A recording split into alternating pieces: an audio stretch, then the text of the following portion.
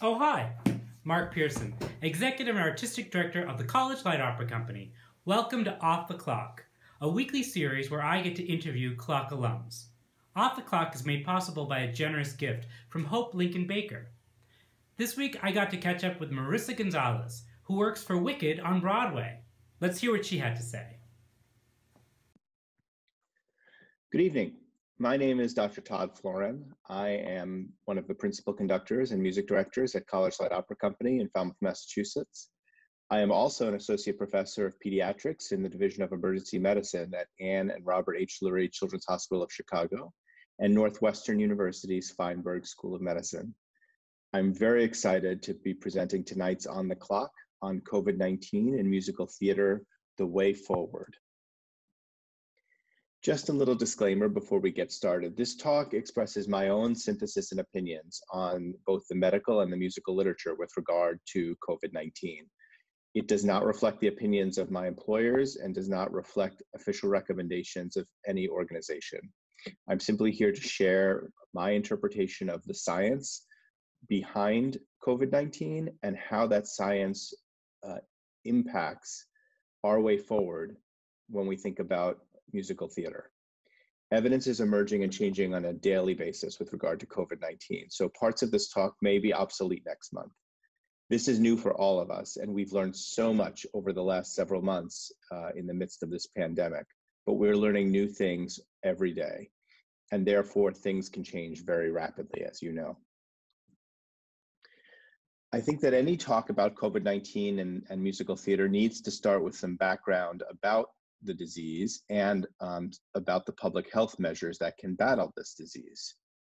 So this is an image of SARS-CoV-2, which is the virus that causes the disease state of COVID-19.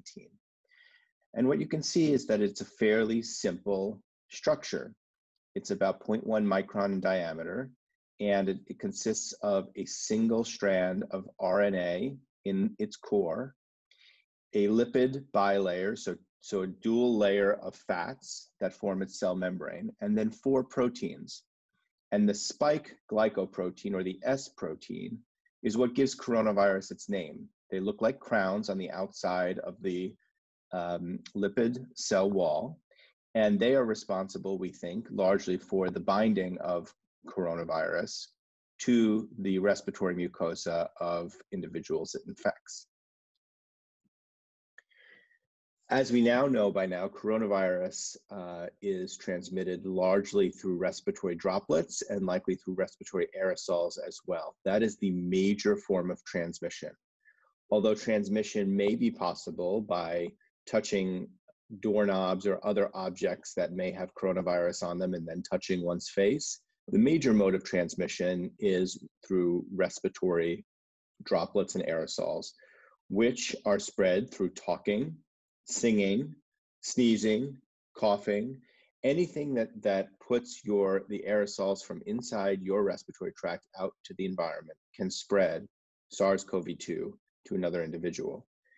Therefore, the CDC and other expert organizations recommend these fundamental yet basic means to limit the transmission of SARS-CoV-2.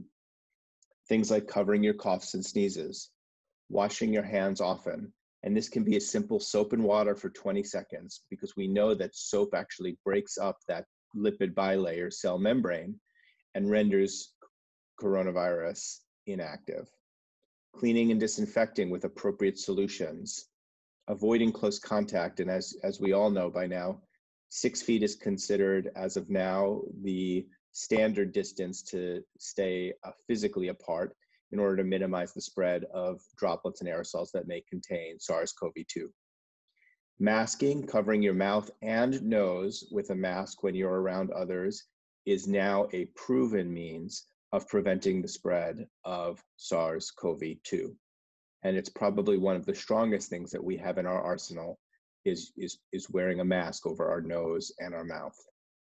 And then monitoring our health daily. This pandemic is the ultimate test of community, in that we have to take care of each other, which means that when we are showing signs of symptoms, we need to be able to quarantine ourselves and not put ourselves in close proximity with others so as to put them at risk for potentially contracting SARS-CoV-2.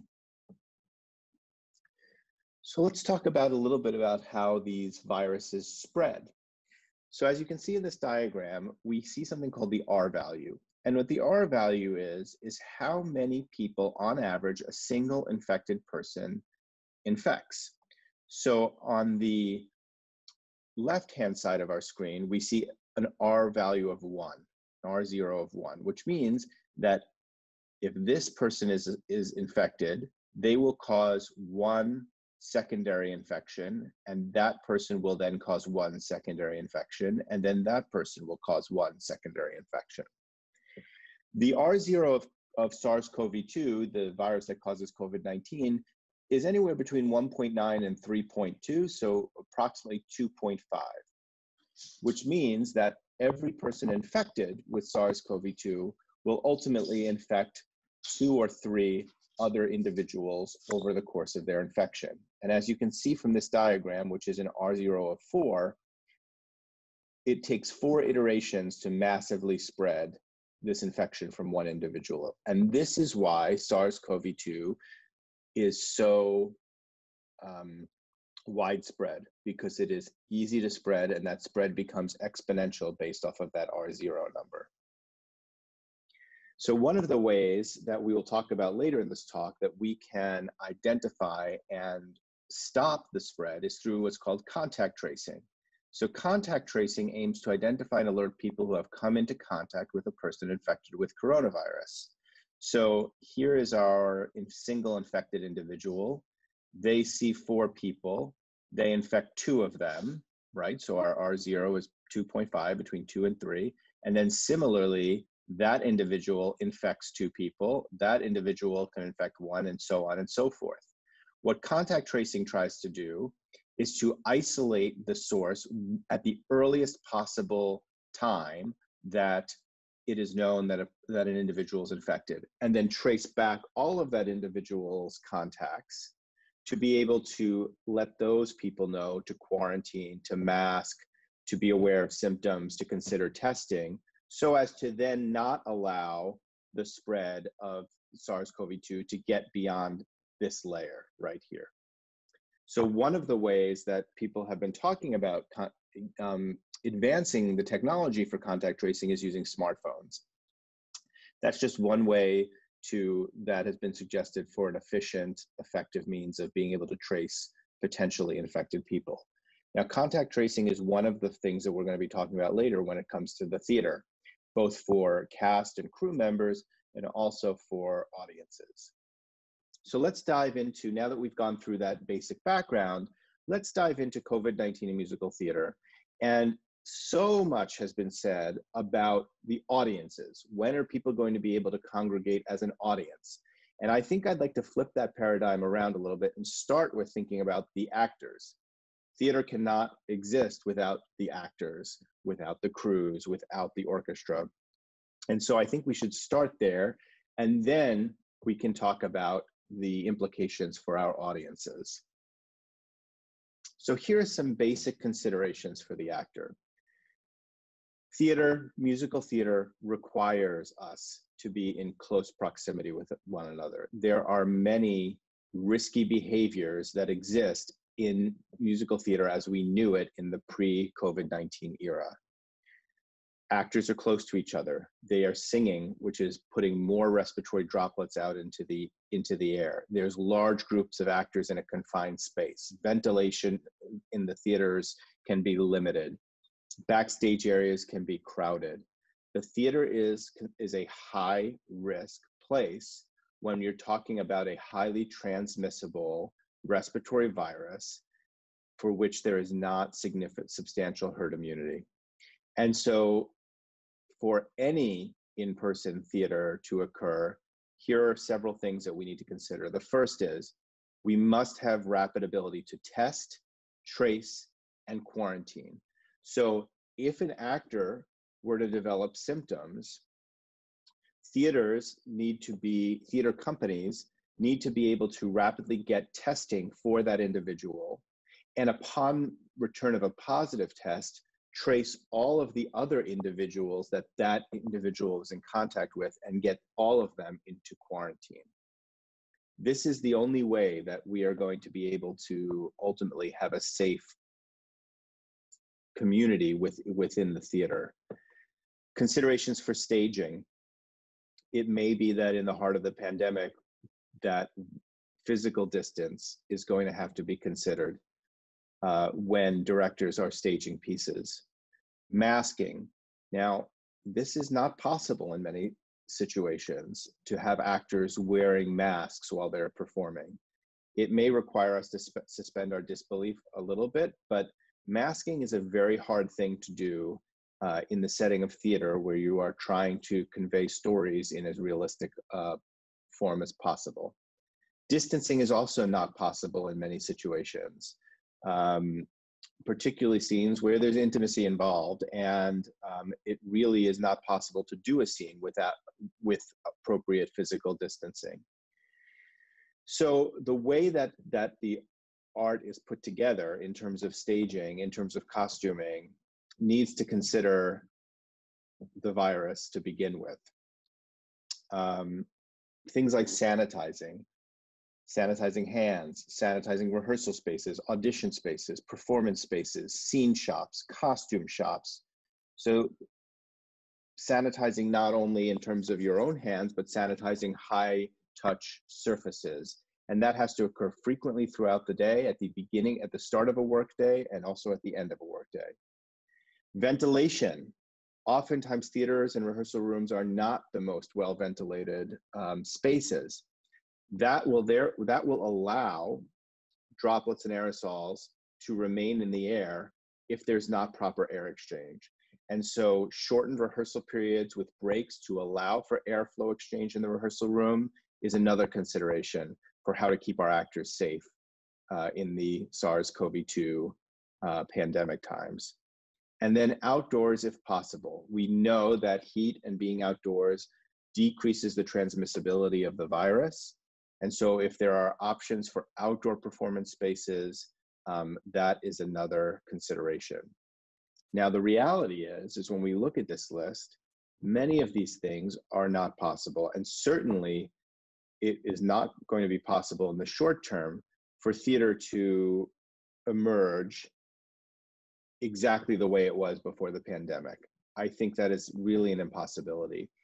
And I think that many would say that for the sake of the actor's safety, in addition to crews and musicians and audience, that having some degree of herd immunity, meaning that 60 to 70% of the population are immune, either by being infected and having antibodies or by being properly vaccinated. And until that time, large-scale theater, the way that we knew it, is likely not going to be possible because it's very difficult to adhere to all of these safety, public health considerations. So this, by now, is a fairly famous case report of the Skagit Valley Chorale, where 61 singers got into a room. They didn't touch each other, they didn't share food, but they did rehearse. And of those, a very high number in the 50s were infected and 2 died. And this raised a lot of eyebrows to think about, when is it going to be possible to sing together in closed spaces given the rapid transmissibility of the SARS-CoV-2 virus? So when we breathe, we exhale about 20 to 50 viral particles per minute. And these estimates are based off of influenza, which we're going to sort of extract to SARS-CoV-2. When we speak, we believe that we are exhaling 200 to 1,000 viral particles per minute and more with louder speaking, and they last longer in confined spaces. So if you're in a confined space and you're speaking regularly, those viral particles may be suspended in air up to 8 minutes in duration. And sneezing, a high force exhalation of respiratory droplets, can lead to up to 2 million viral particles being extruded into the air. So I suppose the question is, how many viral particles actually cause infection? And the answer is we don't know yet. People have estimated that at a minimum, about 1,000 viral particles may be enough to induce infection. It may be more. And that depends on a lot of things. It depends on the space, the temperature, the airflow. It depends on the host. So if different people have different immune responses, and some people may be more immune to SARS-CoV-2 and therefore need a higher viral load to be infected than, say, another individual. So we just don't know. What we do know is that the likelihood of infection is generally equal to the amount of exposure times the time of exposure. So those are the two things that we think about when we think about how likelihood an individual is to be infected, how much exposure they have, and how long they're exposed. And that's where all these public health measures come into play. So this was a study done in Europe that looked at airflow from singers. And what you can see is that this is a soprano who's actively singing. And you can see that up to about 3 to 4 feet in front of her, she has a cloud of her respiratory aerosols that is present with her singing. And because of this, this is why we must stress physical distancing. If you are within those 3 to 4 feet of this aerosol cloud, that puts you at substantially higher risk of then inhaling SARS-CoV-2 and becoming infected yourself. So this video is called the Schlieren test. And this is a video that was put out by the National Federation of High Schools that have performed fairly extensive studies looking at aerosols for different types of musicians, singers, instrumentalists. And what this test shows you is how much airflow is coming out during active singing. And so let me see if I can hit play here.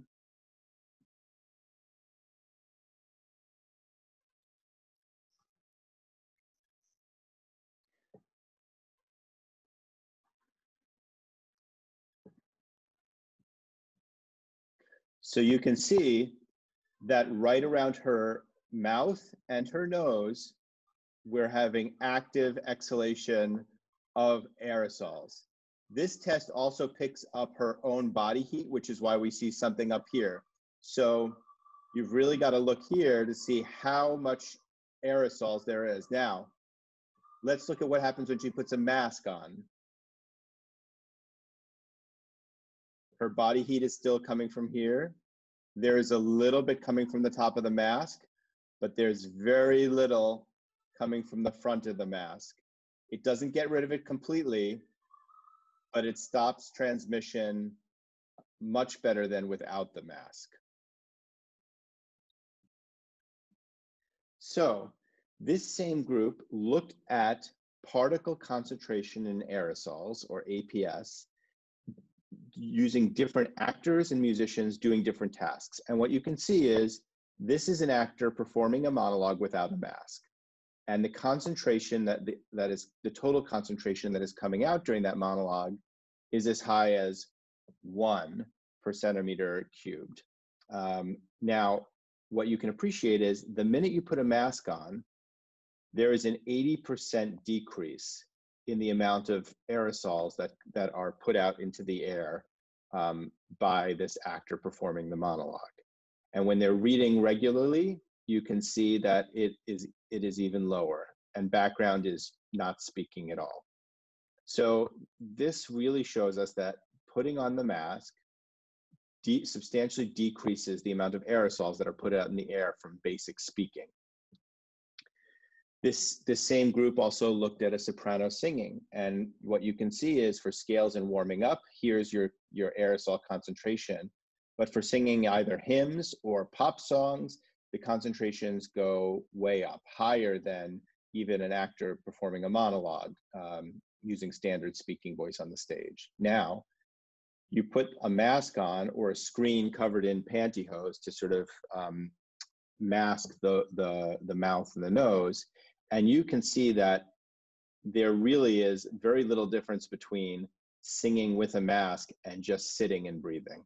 Again, this is the efficacy of a mask. I want you to keep in mind that all of this data has not yet been peer reviewed. This group put this out into the public just to get the information out there, but I think that further studies are going to need to be done to confirm this before we act on it. The COVID Theater Think Tank is a group of theater professionals and public health professionals that have come together to discuss guidance in thinking through how we can move forward with theater in the COVID-19 era. And I give you their website here. And they provide guidance around airflow, which would mean that it would be ideal to adjust or set an HVAC ventilation system for no recirculation of air. However, this is not why we have ventilation systems. So this suggests that a recent study examining what airflow would look like in a classroom suggests that reducing carbon dioxide emissions to 100 ppms or less seems to be a safer level in terms of recirculating the air and filtering out. So thinking about HEPA filters in our air ventilation systems, thinking about the amount of in parts per million of carbon dioxide that is in the air. And really, in reality, if theaters are going to reopen fully, while SARS-CoV-2 is still an important consideration, professional ventilation engineers should be in the theater thinking about what that theater's ventilation system looks like and how it might need to be modified with HEPA filters and other strategies to maximize the air exchange and therefore minimize the amount of time that SARS-CoV-2 is in the air. And that gets back to the likelihood of infection equals the amount of SARS-CoV-2 times the time that one is exposed to SARS-CoV-2. So if we can increase air exchange and filter out particles, we're decreasing viral load and we're decreasing the amount of time that people are exposed to the virus. So what about the orchestra? So we can't have musical theater without music. And so I think we need to think about our orchestral friends. So here is the CLOC orchestra pit for Beauty and the Beast several years back, and everyone looks very happy, and clearly this was pre-SARS, none of us have masks, and there's maybe, as anyone who has seen the CLOC pit, and certainly people who have been in the CLOC pit know, there's sometimes less than a foot in between individual players. So this situation cannot happen safely during the SARS-CoV-2 pandemic. So let's look at instruments. This same Schlieren test was done for a clarinet, and I'll try and talk you through this.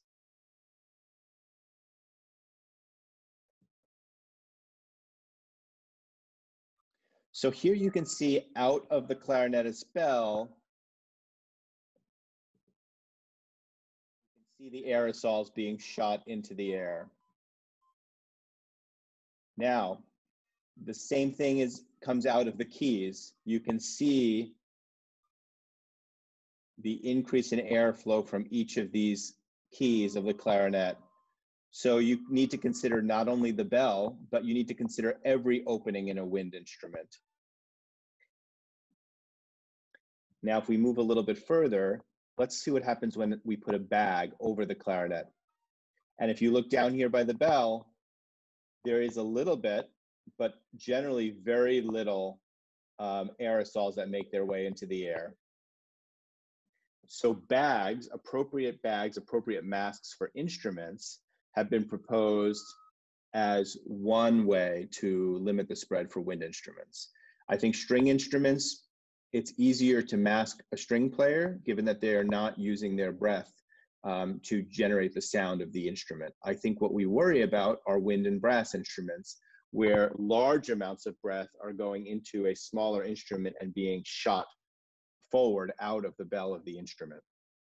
One thing that has been suggested for wind instruments is basically wearing an appropriately fitting mask and cutting a slit in the mask where the mouthpiece can go into the mouth, but the rest of the nose and the mouth are protected. Here you can see the example of the bag, the wire-rimmed bag that the clarinet goes into with with holes for the hands to be able to fit in. There have been several companies that have started to make these sorts of bags and masks for the instruments. The bottom line is that anything is better than nothing, as that Schlieren test told us. So wind and brass instrumentalists are going to have to think about how to cover their bells and cover their keyholes as they are playing, if we were to want to play in this SARS-CoV-2 environment. Understanding that the sound gets altered by any fabric that's being placed over the instrument. And so there's a trade-off. The beauty of sound, the quality of sound will be affected if we were to put these coverings over our instruments.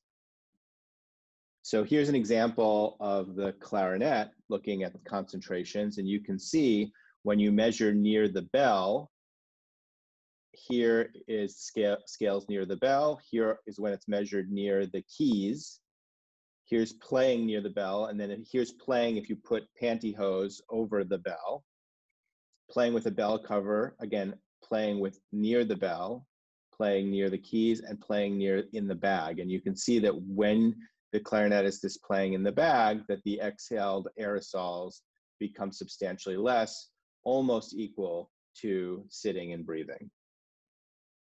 So the concept that this group is proposing is mask the person and mask the instrument. So the person should have a well-fitting multi-layer, at least 2 layers, 3 layers is ideal, mask that is washable or disposable, that is tight-fitting.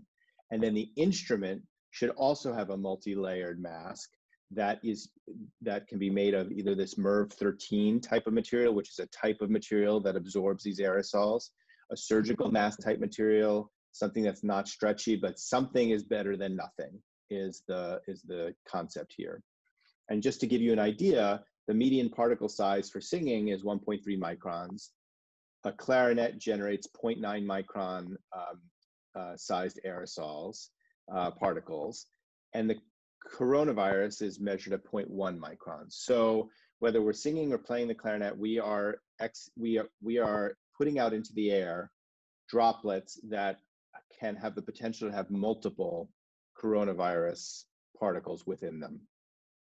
Some general principles is there's more particle emissions near the bell of wind instruments, and that bell cover should be used, as we talked about, and that generally the particle emissions are comparable between all the wind instruments and singing and acting, with the exception of oboe, which because of the pressure seems to put more particles out into the air.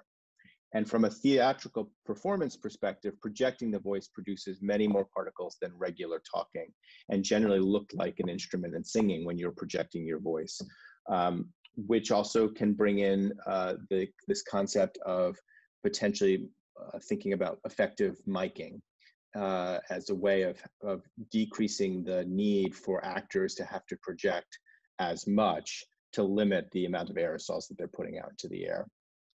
So, masks we talked about, distance. Generally, the musicians are going to have to be in a 6 by 6 foot area where there's 6 feet clearance all around, with the exception of trombone with the longer bell, which needs a 6 by 9 foot area. And that applies whether you're indoors or you're outdoors.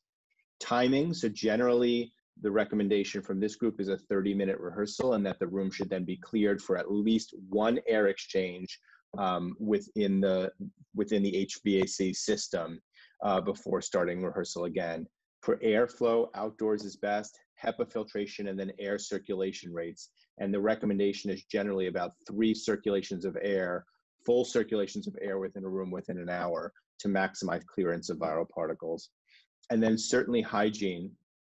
Brass instruments have spit valves. Spit should not be extruded onto the floor. It should be extruded onto absorbent pads that are then discarded immediately after the rehearsal.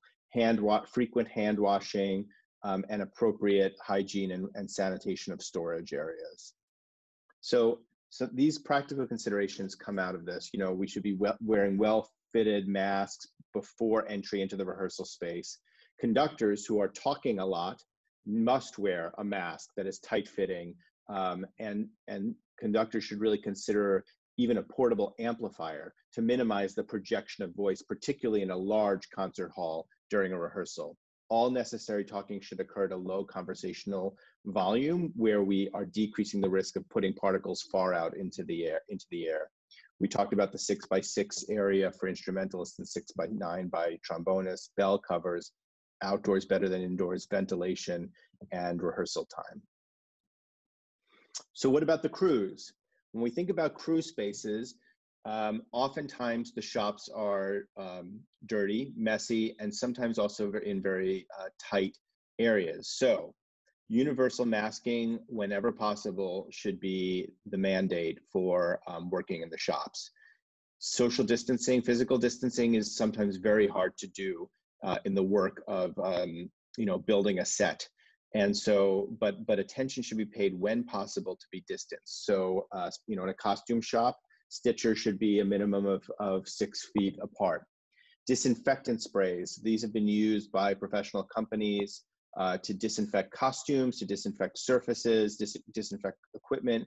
There should be sanitizing stations with hand sanitizer, soap and water, freely available in all shops and backstage areas. There should be guidance as to limiting entrance and exits to shops and backstage. So generally, it should be one way to avoid crowds having to squeeze into tight areas. Oftentimes, this is very hard in many theaters. And so limiting access to tight spaces is really important as crews do their work and in the backstage area and the scenic and costume shops.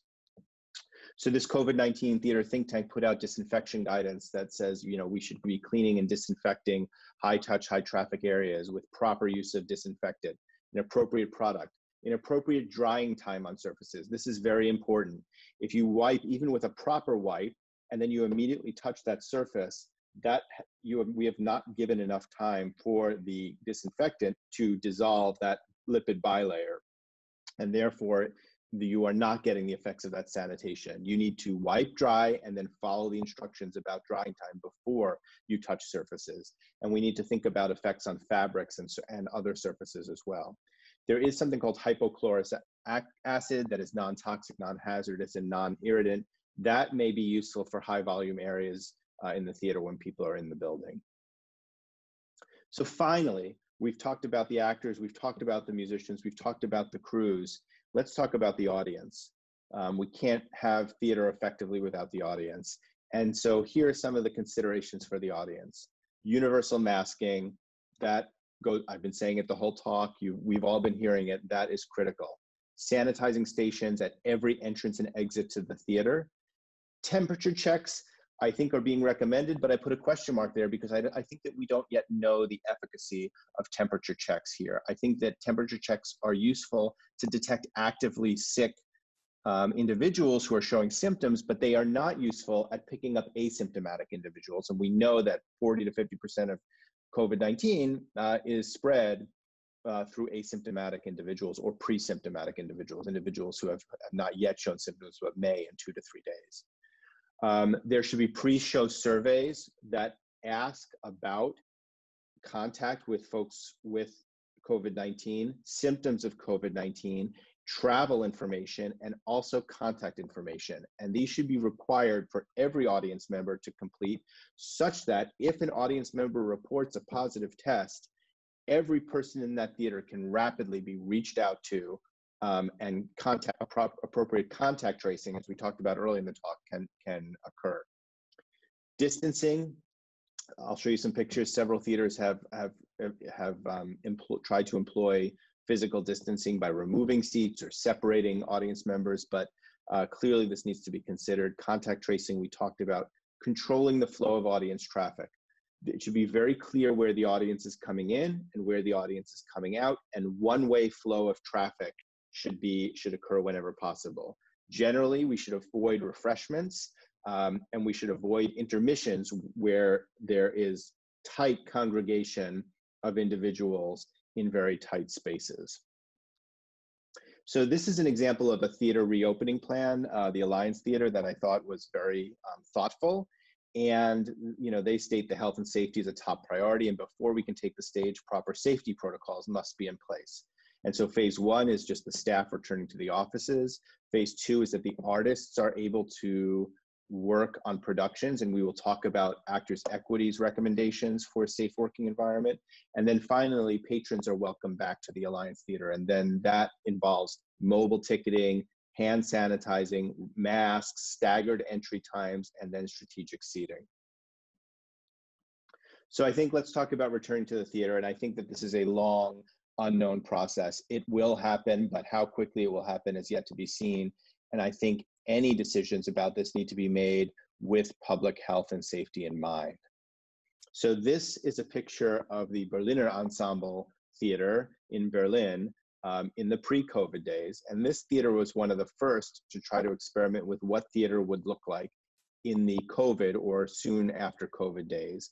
And they removed seats such that this theater started to look like this, which effectively removed seats to allow that 6 feet distancing between individuals or between parties of two. Similarly, recently, Andrew Lloyd Webber had an event at the Palladium in London, a venue that seats thousands, and you can see the X's on the seats and the masks where folks are sitting, and the first row was totally blocked off. And that theater that seats thousands, they allowed about 500 spectators in for this performance, and he called it sad and a misery for performers. I think that much of theater is the audience response, and it's that relationship between the actors and the audience. And if you lose that relationship, it becomes very hard for the actors to be able to perform effectively. So you imagine performing a comedy where you're relying on those laugh lines, you're relying on that feedback from the audience, and you get a few laughs in a half-empty house because we have to physically distance. And this is something that we have to make decisions about whether this is acceptable to us in order to have theater, in-person theater happen. So Actors Equity, in conjunction with public health professionals, put together 4 core principles to support safe and healthy theater productions. And these principles are that the epidemic must be under control, that individuals who may be infectious can be readily identified and isolated, that the way that we audition, rehearse, perform, and stage manage may need to change, and that efforts to control COVID-19 exposure must be collaborative. There must be collective buy-in. Everyone needs to do it. Because if you don't have collective buy-in, the virus is going to continue to circulate, as I think we're seeing right now in parts of our country where there's not collective buy-in, and we're having spikes in cases and deaths, unfortunately. So the first principle is that the epidemic must be under control. That means that on a society-wide basis, we need extensive, highly sensitive tests that can be rapidly deployed at the beginning of any production. So a company coming together for the first time, everyone should be tested and confirmed, within 24 to 48 hours of the first rehearsal that everyone is negative. And then there needs to be the ability to test regularly, especially if symptoms come out. And those tests need to be reliable, accurate, and fast. Same thing for the audiences. There needs to be few new cases. So many of us have now heard of the case positivity rate. And the case positivity rate is critical to being able to open up society again. And so, a case positivity rate of 1%, which is where New York City has been over the last month, I haven't checked over the last couple of weeks to see what it's doing, is different than 5%, which is where Chicago is, which is different than 20%, which is where some of the southern states are. And decisions about opening up society, schools, mass gatherings, and that really is inclusive of theater, has to be based on the local epidemiology. So what is the case positivity rate for that area? Because if the case positivity rate is extremely low, with appropriate masking and distancing and sanitizing, the chance of a widespread transmission is lower. The minute that case positivity rate starts to go up, there needs to be effective ways to be able to shut things down until that positivity rate comes down into a safer level. And that gets to this next concept, is things need to be very fluid. We need to be flexible. We need to act on the data, and we need to act on the science, and we need to be able to do it quickly. Comprehensive contact tracing, we've already talked about. Now, there's a lot of debate about whether one can be reinfected with SARS-CoV-2 after being infected. There have been some case reports that have suggested that SARS-CoV-2 was detected at a later date in individuals that were initially infected. I think that data is pretty inconclusive right now. I think right now the thought is that the likelihood of being able to be reinfected is pretty low, but I think that this is one area where the science is really still evolving, and we need to understand the risk of reinfection and what a positive antibody test means before we can consider the epidemic under control. So the second principle is that individuals who may be infectious must be readily identified and isolated. Identify, isolate, self-quarantine. And this is going to be critical, and theater companies must be able to do this in a swift, comprehensive fashion before we can fully reopen in the theater. So frequent, regular testing of individuals in a production. Not all infected individuals will test positive. The test itself is not perfect. And so we need to be aware of that. Temperature checks and symptom surveillance. So this includes doing symptom surveys every day before walking into the rehearsal room or before walking onto the stage of the theater for a performance. And that ultimately, right now, there's no easily available, highly sensitive, which means few false positives, rapid test that's available right now. And so testing needs to evolve in order for us to feel like we can readily identify, isolate, and quarantine individuals who are infectious. The third principle, venues and productions must be modified to minimize exposure. So even with outstanding testing and outstanding contact tracing, we are not going to be able to eliminate transmission. In the near future, it will never be a zero probability chance of transmission and infection, never. And so this is why we need to really be talking about minimizing exposure. So we need to think about how auditions and rehearsals and performances are conducted. We need to do frequent screening. We need to have replacements, understudies ready who can step in at very short notice if we're going to want to be able to sustain this. Because if not, then productions are going to have to be shut down, for 14 days until those individuals test negative and are clear to come back in. There needs to be physical modifications to the dressing rooms, which are often very tight, shops, the audience, the orchestra pit, thinking about how many people can fit into a tight space. And we've already talked about ventilation systems and airflow.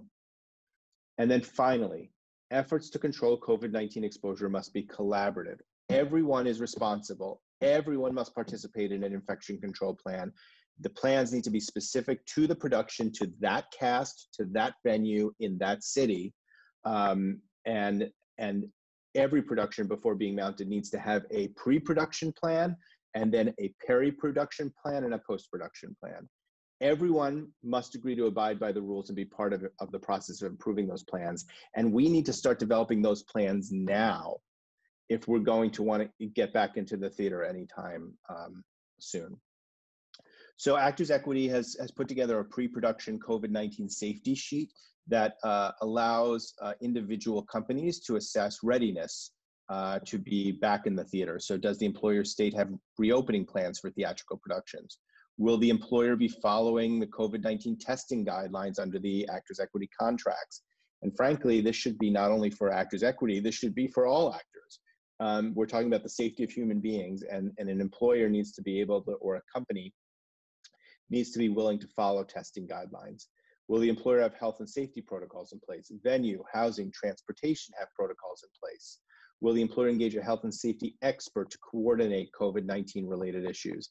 This is really important that someone is following the science and following the guidelines, and that public health official, that health and safety expert, have a definitive voice in helping companies work through this. Does the employer plan to exempt actors and stage managers from performing any additional duties? Is the production, rehearsing, and performing outdoors? Intermission? Will the actors wear masks or face shields during the performance? Likely, That is going to be, we talked about masks and distancing earlier, but we're going to have to think about how we alter productions, and masks or face shields may have to become part of costuming to allow for performances to happen. Will the production direct actors to social distance in their staging and choreography? You know, will the production be a musical? Because then there's got to be guidance around singing and guidance around the orchestra. Is the production limiting each actor to one costume, wig, hair, and makeup application? So the days of quick changes in a very tight space with multiple costumes and aerosols flying around, I think are over until this thing gets under control. And is this production restricting the use of set pieces, props, smoking, vaping, special effects, complex production elements? I think we're going to have to rethink theater to go back to sort of simplicity and away from these overly complex production elements in order to keep our actors and audiences safe. So many of you likely know this, but in South Korea, in Seoul, Phantom of the Opera, the Phantom World Tour, continued to perform in the midst of COVID-19. And actually, a CLOC alum, Matt Lacey, is in this company as Raul. And what this company did was they, for the actors, had frequent tests and surveillance. There was a period where one actor tested positive. They quarantined, they shut the show down for 14 days, quarantined everyone, and then retested them and opened the show back up again. Audiences, they have to use mobile ticketing. They get sprayed with a disinfectant mist as they walk in the door. There's staggered entry and exit times, universal masking, appropriate distancing. All of these things are in effect. The costumes are sprayed down with disinfectant spray. So this is one example of how one production managed to survive the pandemic. Now, South Korea is a place where universal masking is a lot more culturally ingrained, and therefore it's adhered to in a stricter way. And so I think when we think about how theater is going to survive, we have to think about how strictly our audiences and our actors and our crews and our musicians and our administrations are willing to adhere to these safety protocols. So what happened in South Korea with Phantom of the Opera may not be generalizable. So I'd be remiss if we didn't talk through this talk about the economic impact of this on theaters. This has been devastating for the theater industry. And in my own hometown of Chicago, theaters have been having a really hard time. So some theaters have gone to digital content. And so this is an example. Consider Theater Wit, which is just 5 minutes from me, where Teenage Dick went out live online in April, the same week it was slated to open. The stream brought in about $27,000, but the traditional show would generate about $55,000. And so once the shutdown happened, the theater started to lose $7,500 a week. They had to stop paying rent. Their PPP loan covered staff, but then they were furloughing all staff, including the artistic director. And so theaters are losing money big time. So how we support our theaters, our artists, is critical if we want this to be sustained in the future. And you know, Theater Wit is a small theater. This is actually about, sorry about this, this is about Steppenwolf, which is a major regional theater in Chicago. Gary Sinise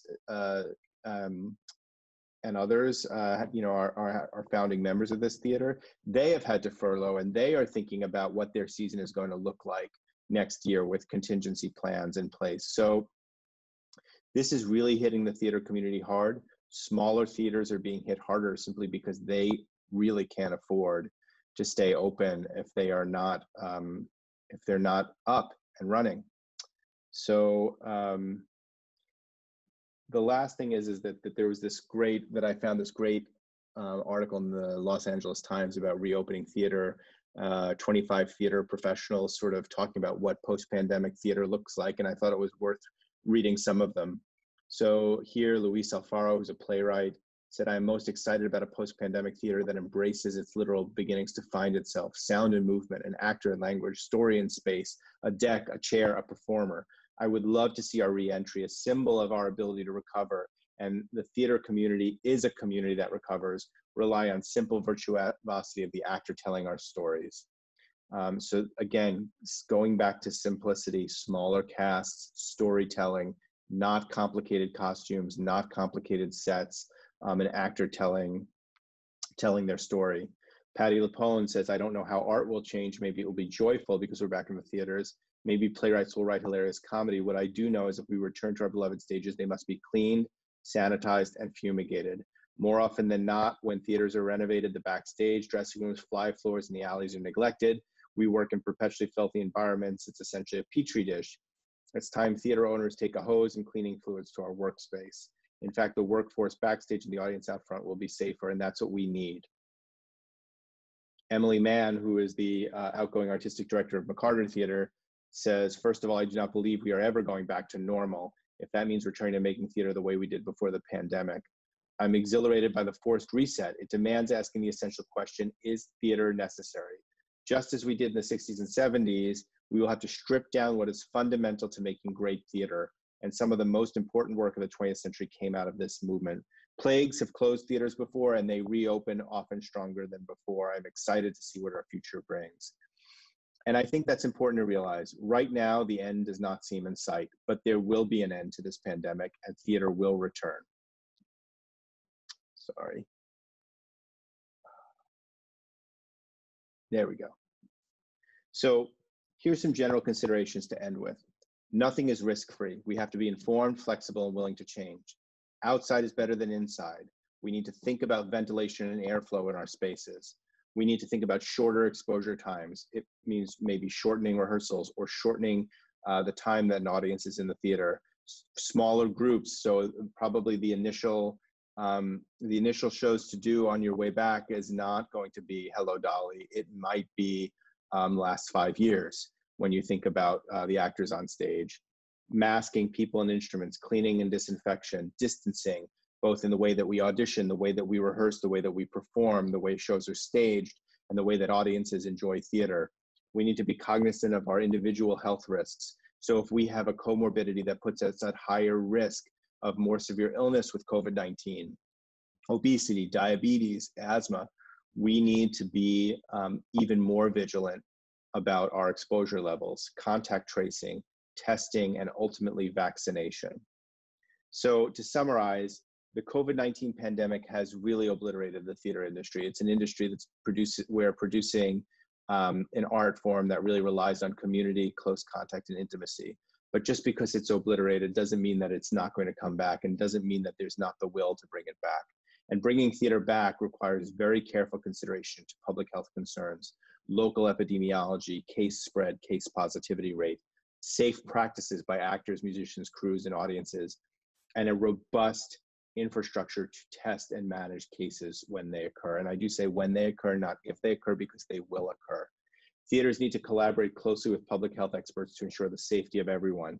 There is not going to be a return to normal for a long time. Theater will have to go through a period where it reinvents itself. But the theater has always been a place of exponential creativity, passion, community, diversity, and connection. Artists and administrators should leverage those strengths as they plan the evolution of theaters in the coming years. And ultimately, we will get through this. The theater community is a strong one. It is a diverse one, and it is a creative one. And ultimately, we will